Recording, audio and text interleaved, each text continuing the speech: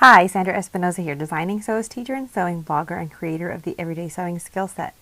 I'm known for my attention to detail, and that can be of a process in sewing, of a specific design detail in sewing, the way something actually looks while it's being sewn and after it's sewn. So I'm happy to have you here. Today I want to talk to you a little bit more about the progression of a skirt that I've been working on. And you might remember from a previous episode about lining that I was working on this fabric, and it's actually mostly sewn together. I really love these pleats and how those turned out. So I think that the lining was the right weight. And so that's just an FYI and an update on how the lining was working out there. The hems are done on both the lining and the skirt. I need to finish the waistband facing and insert my zipper. So the zipper is next in this installation, but I just want to talk to you. This is kind of a psychedelic fabric that I found, and I really liked it, but I had talked in a previous episode about the color that I had picked for the inside, so you can check that video out. But I think it's kind of funny. This is the skirt of many colors, including the color of thread that I chose to use to sew this together. So just real quick on the color of thread, you can see that there's a bright green, a really bright blue, kind of a dark sky blue or a cerulean, and then some purples and magentas. And so it's a really vivid color palette. But when I went to my rack of thread back there that you can see, I couldn't find a thread that looked like it would do well with this fabric, especially when I'd be stitching in a ditch or having any of the hem stitching, the blind hem stitching showing up. So I ended up finding a thread that was kind of in between of all of the colors in this palette. And it's almost like it blended together and it camouflaged itself within the whole palette of colors here. I embarked on something new when I picked this color thread to work with, but it's all that I had on my rack, and I just wanted to get this project done, and it ended up being a really good learning experience for me.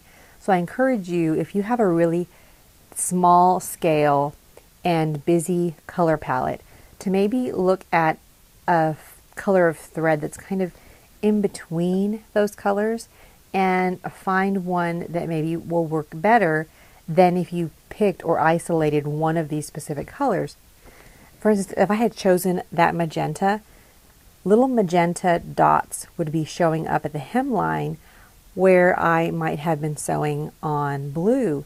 And so that magenta would really pop out. And that might have been the thing I would have chosen because my lining was pink. And again, you can refer to that video and learn about those shenanigans.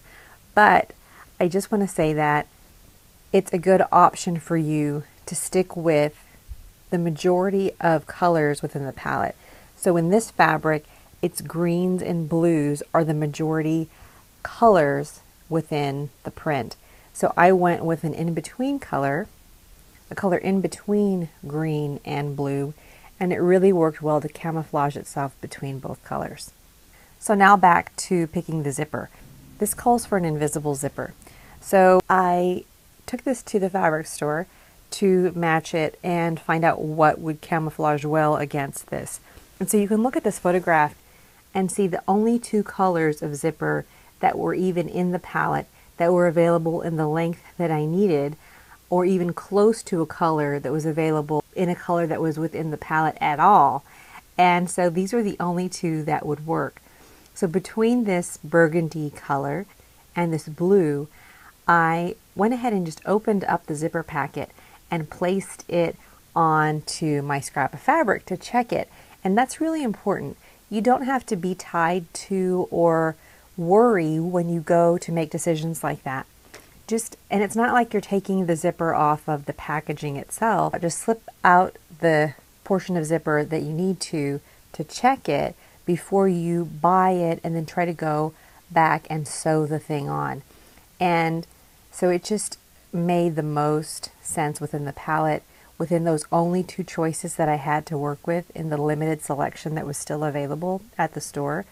This was the best option. So I have the most psychedelic skirt I think that I've ever sewn in my life, with a blue zipper, this crazy vintage fine fabric, and my bright pink lining.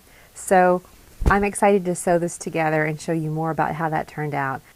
I hope to give you more information on how to do some of these things and make wise decisions before you sew and while you're sewing.